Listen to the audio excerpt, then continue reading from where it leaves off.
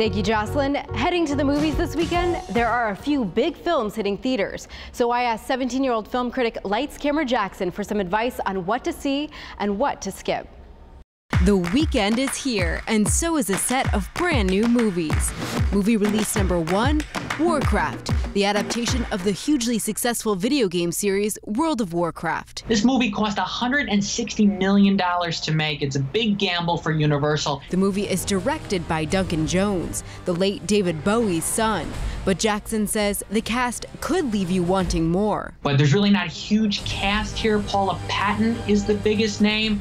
I hope this is good. I hope this is exciting. It just feels rather formulaic and basic from the trailers that we've been seeing. So will die-hard fans of the video game love it or hate it? If this film stays true to the video games, then I think that die-hard fans are going to love it. Those are the people who are really going to go see this movie opening weekend, and it could make $20 million because of that huge fan base. Also hitting theaters this weekend is the sequel, Now You See Me Too, a star-packed thriller about a group of magicians. What are your thoughts on the film?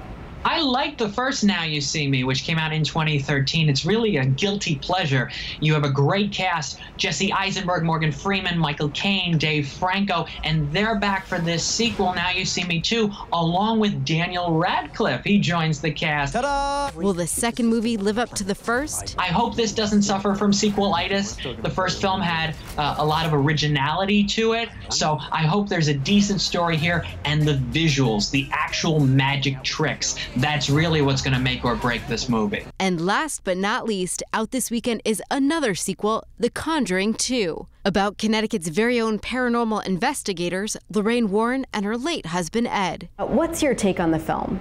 Yeah, The Conjuring was really successful when it came out in 2013. It was a big horror hit at the summer box office.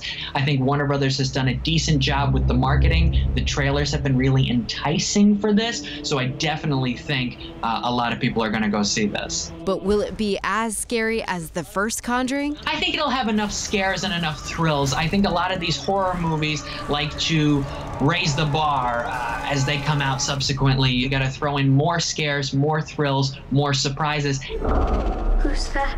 So there you have it, a preview of this weekend's big releases. Here's one reason to go check out Warcraft this weekend. When you buy a ticket at participating Regal Cinemas, you'll also receive a free digital copy of the video game. Ryan, over to you.